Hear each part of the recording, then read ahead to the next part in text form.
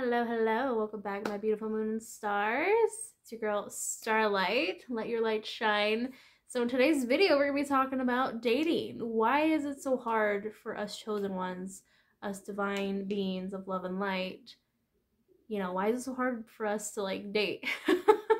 Why is dating so hard and it's so difficult to pursue anything with anyone, to be in a commitment with? Or certain things just don't end up working out. You date someone for a little bit and then it just doesn't work out. And they either betray you or they just ghost you, or it's just like you never hear from them again. Ghosting, obviously. And yeah, it just, it just blows up in your face.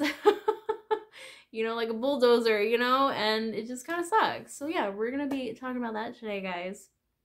Hope you guys are having a great day so far. So yeah, being a chosen one, being a divine being, a divine one, if you will. It's very difficult, dating, having this energy, having this anointing on us, being chosen. You were chosen, I was, well, only like what, 144,000 people were. It's very difficult, for me personally, obviously. People come in and out of our lives. People come in and out, and they either, they kind of use us, try to abuse us, they try to control us. Because I feel like a lot of times they are very intimidated by our love and our light, and they can't handle it because they don't feel worthy enough. They don't feel good enough for us, and that's what makes them run away. People, it's like the runner tracer dynamic, and we're so loving, we're so compassionate and caring. It's like they kind of low-key know, or they think that they know that we're gonna come after them and chase after them. No. Once you find your worth and you know who you are and you have respect for yourself and you got boundaries, honey, you ain't gonna chase nobody. What the tits? No.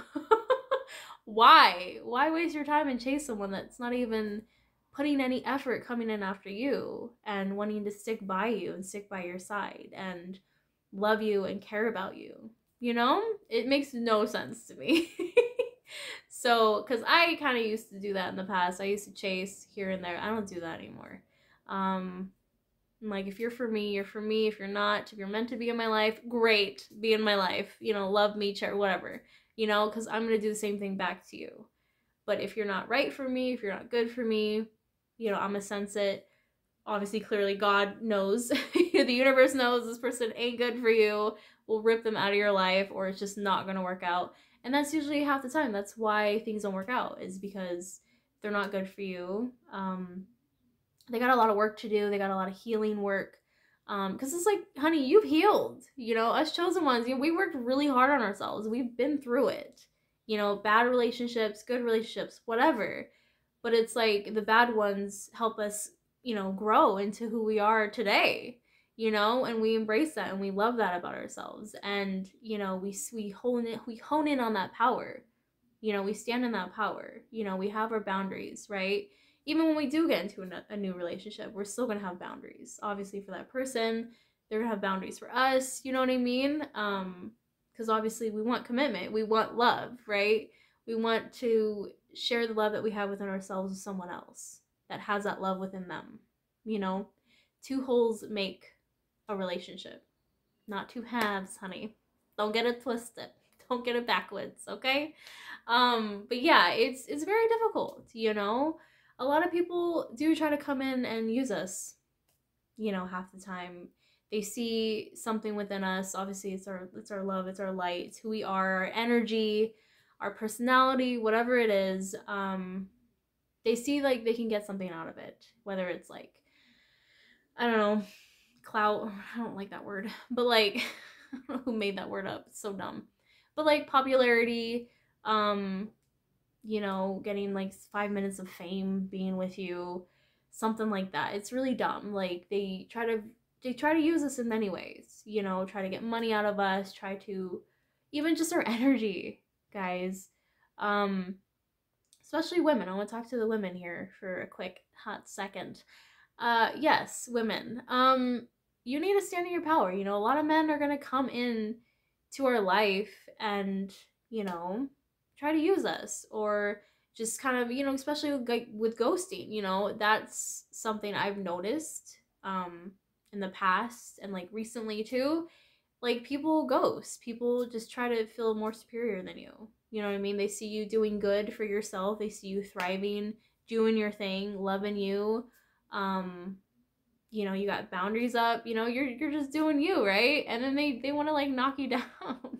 Like, you know, but they do it in like a subtle way, these men. Like, they try to slither on back in and they're just like, hey, you looking good, you doing good for yourself, I see you, you know what I mean? And it's like, no, don't talk to me.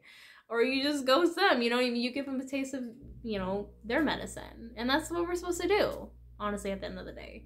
You know, give a taste of their own medicine, you know, give them the taste of it. And, you know, they feel it and it makes them feel some type of way, you know, and then you just maybe never hear from them again. That's cool, great, bye. Next, you know what I mean? Like, make room for the better guy to come in, the one that God has in store for me, my chosen one as well, you know what I mean? Because I feel like chosen ones, divine ones, we are meant to be with other chosen people, right? Like, we're not meant to be with like plain, you know, Jane, you know, plain Tom or whatever, you know what I mean? Like, everyday Tom, everyday Jane person, right?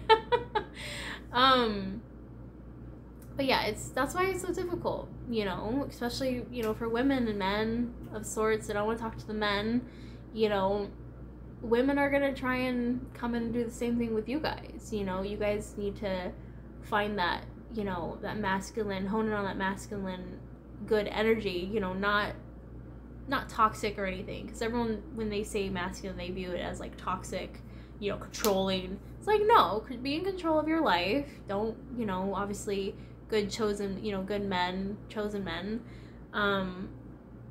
they know how to be healthy within themselves, and they know what it takes to be in a healthy relationship. You know, they have that balance, because we both have feminine and masculine energy within us, and we have to balance those two out, right? So I feel like men that have worked on themselves, that truly do love themselves, who have boundaries, who have respect for them, you know, want that same energy right back from their partner, right?